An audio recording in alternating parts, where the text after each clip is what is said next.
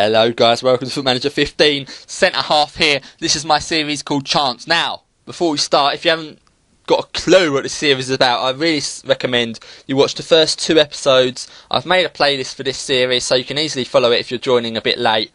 But you have to watch the first 2 episodes just to have a clue about what is going on. But in brief, if you can't be bothered to watch the first 2 episodes, you have no idea what's going on. Basically, at the start of every transfer window, I draw a chance card which will tell me to do something in this save and basically screw me over. And the first chance card I got was to sign a Basque player. Now at the end of the episode, guys, I'm going to show you how you find Basque players if you're not managing a Basque club. It's actually quite a bit of a mission. They haven't made it easy in the game because obviously if you're managing a team like Everton or Aston Villa, why you want to be searching for only Basque players? You're not going to want to, unless you're doing a silly challenge like me. But I'll show you that at the end of the episode if you're interested. But Everton only started with £5 million transfer budget, so I had to raise some capital from somewhere. I had to sell some players. The first player I sold, if you have a look on the right hand side of the screen, was Antolin Alcaraz. I sold him for £1 million, a good deal to be honest, because Everton got him for free last year. He played 6 games in total, a few of them off the bench I believe for Everton, and then we got £1 million profit from him, and he only played 6 games for Everton last year. Decent business there. And then I had to sell a big player because I really needed serious cash to buy these players that I wanted to on the left. I'll get to them in a minute. Easy lads, calm down.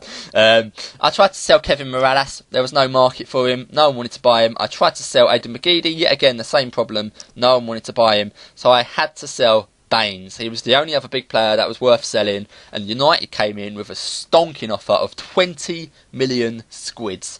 And I could not say no. He's 29 years of age. He's almost 30. His attributes are bound to decrease within a few years. Probably the best time to sell him because his value would go down within a year most probably because he'll be 30 in a few months. I had to get rid of him to get the money to reinvest in the club and buy this Basque player most importantly because I didn't want to cheat the system. I wanted to go out and buy a proper Basque player. I could have gone out and bought a Basque player for £25,000, £500,000 and just stuck him in the reserves, but I wanted to play it properly. I wanted to buy a Basque player that could actually have an influence on the first team. And as you can see, going to the left hand side, you can see the boy I bought right at the top called Emmanuel. I can't pronounce his name. Emmanuel Agaretsk. I should have searched that before I done this episode. I'm sorry, lads. Emmanuel Agaretsk is what he's going to be called until I be bothered to search up how you pronounce it. He's a good boy. He's a good boy. I'm glad I signed him. I got him for 10.75 million, which is not cheap considering he's 27 years of age. But he looked like a good player to be in my 4-4-2. Now, if you don't know my tactic, I'll show it to you in a minute.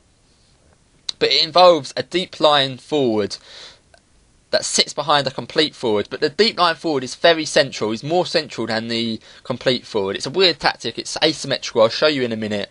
So you find as well, not only is the deep line forward the one that's coming back and getting the ball and linking up the midfield to the complete forward, he's also the guy that tends to be on the penalty spot the most when the ball comes down wide. So it's good that he's got the height and also he's got the passing. He's got the passing and he's got the technique to come deep and the mental attributes as well, which is very underrated in Football Manager. But then he's also got the height, the strength and the heading attributes to go forward, get on that penalty spot, get in that box and bang in a couple of goals with his big old spam. Emmanuel Agaretz, 10.75 million. Not bad business, I don't think. He's the best player I got. Thank you above the heavens for making me sell Baines and buy that legend.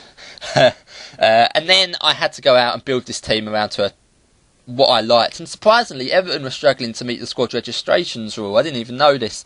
They only had eight players already that were UK born. I can't remember what the rules are exactly, so I went out and got some British born players. First one, Mark Noble. Sorry, actually I think Mark Noble might even be Irish born. No, he's London, Cockney through and through.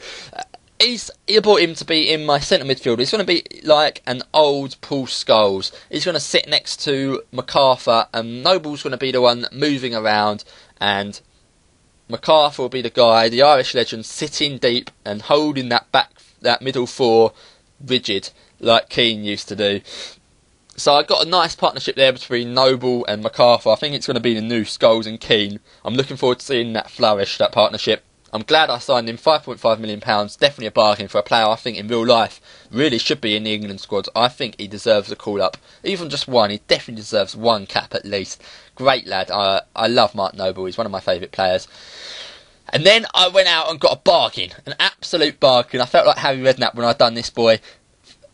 Chris Smalling, I got him from United for 6 million squids. 6 million squids, absolute fucking bargain. They got him for £10 million in 2010 and he was absolutely useless, really. 25 appearances for United last year and we got him for £6 million. Great business from me, if I don't say so myself. £6 million. I could have got Jones for a bit more, but his wages would have been far too much that we could afford, and he was going to cost a lot more transfer fee as well. Glad I got Chris Smalling. We've got 4 quality centre-backs now. I'll show you them in a minute. It's Jagielka, Distin, John Stones and Chris Smalling. That is a quality 4 centre-backs. And then finally, Neil Taylor. Now, I'll get to Neil Taylor in a minute, but firstly, I want to show you the first 3 fixtures of the Premier League. And look at it, absolutely atrocious. But it's not as bad as it looks. Let me say you that first. First of all, we started off with a game against Man City, and it was pretty much deadlock. It was absolutely deadlock. It was, to be honest, it was a boring game. It was being completely played in midfield. Hardly ever did it leave that middle third, as you can see there. That's quite high. 57% of the game was played in that midfield. We didn't do too badly on possession. 48 possession against a team like Man City, a team who plays with 5 central midfielders. Or they did in this game. They played Silva and Nasri behind Aguero, and then Yaya Toure, Milner and Fernandinho just behind the Nasri and Silva. So we done well to keep as much possession as we did, but we couldn't win that midfield battle, and Man City eventually got a goal from a set piece. Company got his noggin on that head and buried it into the back of the net. I'm not going to show you the highlights because these games were all awful. I don't want to bring back bad memories for me.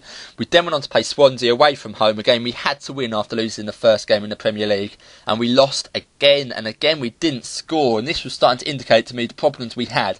But first of all, let me just show you the possession we had. 57% possession, which is, you should be winning a game really if you've had 57% possession. But as you can see, only 3 shots on target and 10 shots at all compared to Swansea's 15. Romelu Lukaku and Agaretz here really made me feel that it was not a partnership that is going to work. Lukaku there had an average rating of 6.2. Agaretz had an average rating of 6.6. Just no clinicalness in that front two, unfortunately. There seemed to be a lack of pace as well. Agaretz, although he's great on the ball, he's sluggish. He's sluggish off the ball, and he doesn't really get into those positions. Once he's got the ball, he's quite technical, but he can't really do much off the ball. And Lukaku just didn't play well at all. So it's not a partnership I was keen. I'm thinking about changing that one because it wasn't working, and it was cemented in the next game where we lost to Aston Villa, getting 0 points out of 9 games. But we took some positives from this game. As you see, again, possession went up again, 60% possession to 40. You really should be winning a game like that. Agaretz got a goal, which was nice to see. Lukaku had an atrocious game again. Pardon me, sorry lads. But Mark Noble had a great game. It was nice to see my 2 signings having the 2 highest ratings. And Morales as well had a great game as well. He got an 8.0. So there were some positives to be seen as well. Smalling, he played, but he wasn't fit enough to play the whole 90 minutes. We were just trying to get his match fitness up. But then, after taking a 1-0 lead, we should have closed the game out considering we were on poor form. But Aston Villa hit us with 3 reasonably quick goals. 1 at the end of the first half, 2 early on in the second half, and it just put the game to bed. We should have won this game. If you look at the stats, 17 shots to their 9, 60% possession to their 40. We really should have won. But unfortunately, as you look here, look at the stats as well. 22% of our possession was in their third. But Lukaku just disappointed. He really disappointed. So I think I've got to change the players in this lineup. It's not working. And now let me quickly show you how to find Basque players. What you do is you get onto your general info, you go custom, you add second nation, you put it in order. So you do custom blah blah blah, and you add, how do you do it? Insert column, and you find second nation, and then you put it in order, and then you can scroll down. You're going to have to put some extra filters in, otherwise you're going to end up with every Basque player you can possibly sign. So I put in value is at least £1 million. And there's the players I was looking at: Inigo Martinez, Susayeta, Markel. All of them were either too expensive or not good enough. That's the end of the episode, guys. I will see you later. Bye bye.